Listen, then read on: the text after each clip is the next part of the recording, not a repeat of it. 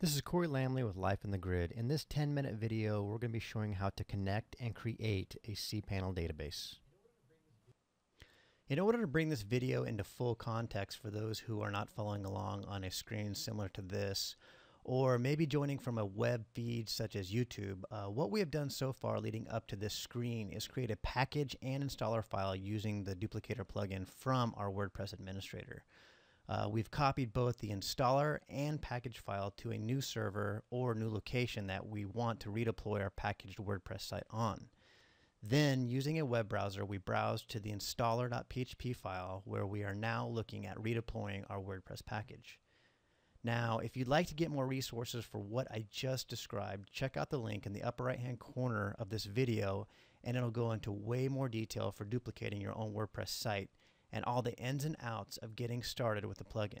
Now, if you're hosting a WordPress site on your own computer for development purposes, then checking the database creation option should create a new database on most setups if it doesn't already exist.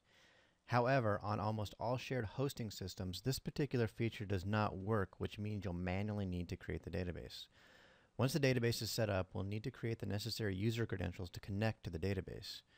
We'll go through all of this in detail shortly using a cPanel branded setup. Now, if your hosting provider does not have a branded cPanel style interface, then you'll need to check with their help documentation on how to create the database and user credentials on their specific hosting interfaces.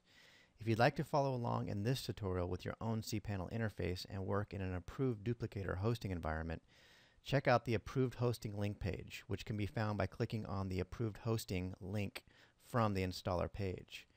Now, on this page, we have a list of hosting providers that we currently use and have had extremely good success with when using the Duplicator.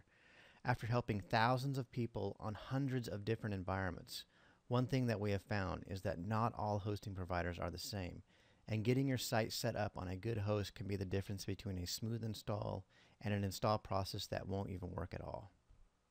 Now, we do receive a small commission when you use any of these links, and we greatly appreciate your contribution. These links are what help us to continue to develop this free plugin and provide free support. Most importantly, we know that these hosting environments have worked extremely well for us and should work extremely well for you. In fact, most of the help tickets that we get are from other hosting providers that either lock down or limit functionality to their end users, leaving them unable to perform simple tasks. So please keep these links in mind if you sign up now or in the future. With that said, let's go ahead and get your cPanel database configured. Alright, so here we are on the Duplicator installer, and we need to connect to a MySQL server. Now, we have one of two options here. The first option is that our database already exists and we know the username and the credentials to connect to that database. If we know those, let's go ahead and enter in the username, the password in the database here, and then click on the test connection button. This will open up a dialog showing us whether the test of that connection was successful or not. If it was successful, you'll see it in green. There is another option here called table removal, and this is kind of more of an advanced feature. If you want to use that, you can actually connect to a database and have it clean out the database that already exists. However, I do caution you to use this option only if you know what you're doing. If you're not quite sure what this is or using this for the first time, then you need to make sure and read the documentation thoroughly. Be sure you always have backups of all your databases before you continue and use that option. Now, the second option that we had here is that we don't have a database at all and we need to connect to that database. So in order to do that, we need to jump out to a cPanel interface, and the examples that I'm going to use here are a host monster cPanel and another cPanel that I have set up on a dedicated server. So let's jump out to the host monster cPanel first, and we can get to that by clicking on the cPanel link in the upper left hand corner. Now, when you come to the cPanel interface, you're going to see quite a few options. And if you scroll down a little bit and look for the find box, this will help filter down the information. And what we're going to do is we're going to go ahead and type the word data, short for database, and this will filter down the interface and find the information that we need specifically for setting up the databases. And you'll see here there's a option called MySQL Databases. This is what we're going to want to click on and continue to go through. Now, in order to make the demonstration a little bit cleaner, I have another cPanel set up that has a completely blank interface, and I'm going to go ahead and use that cPanel interface to make things a little bit smoother for the demonstration. So I'm going to jump over here to another cPanel. Now this cPanel looks very similar. We're going to go ahead and find the find box again, type in the word data, and as you can see, it filters down the same way. And as you can recall earlier, there were a couple other options. Now most cPanels are going to be very similar. They're going to have most of the same options. You're going to see some features in one that you might not see in another. As I said earlier, we're going to go ahead and click on the MySQL databases. So let's get started by clicking on this link here. Now what this does is this takes us to an interface that allows us to create the database and the user and associate that user to the database. So let's go ahead and create our database first. I'm going to give us a database name called the demo, and I'm going to create that database. I'm going to go back here. As you can see, the database has been created. The size is 0. There's no users associated with that database.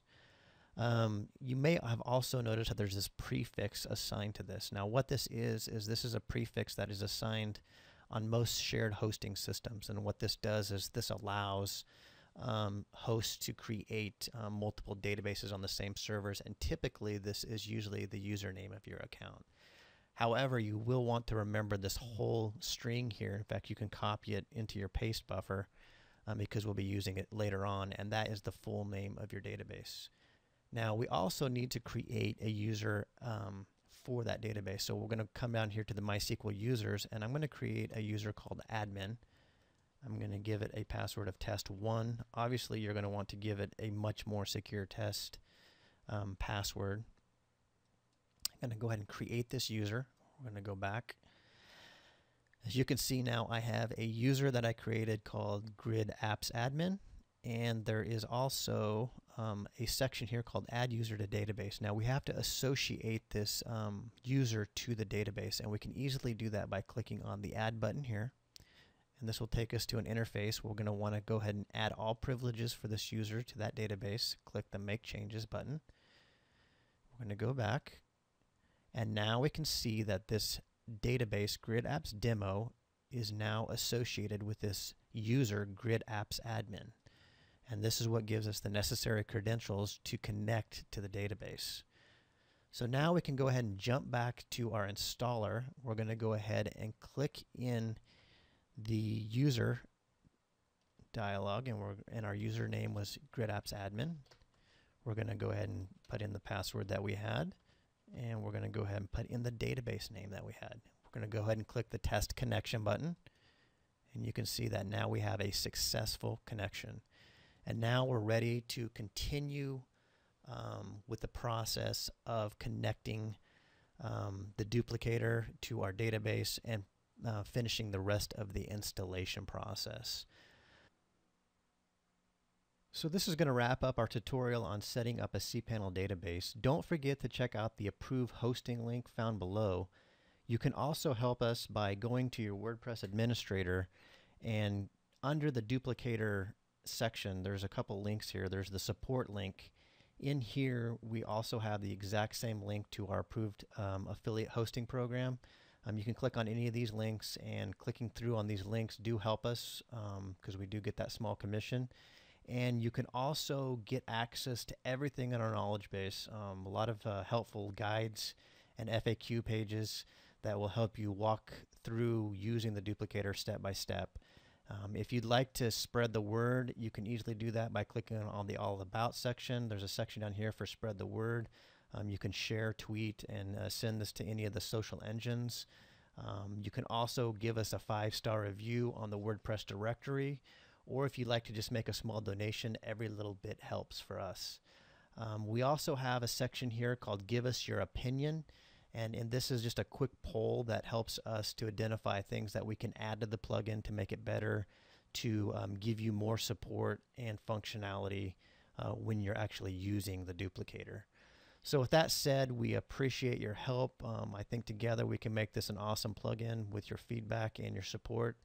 And just have a fantastic day. Take care.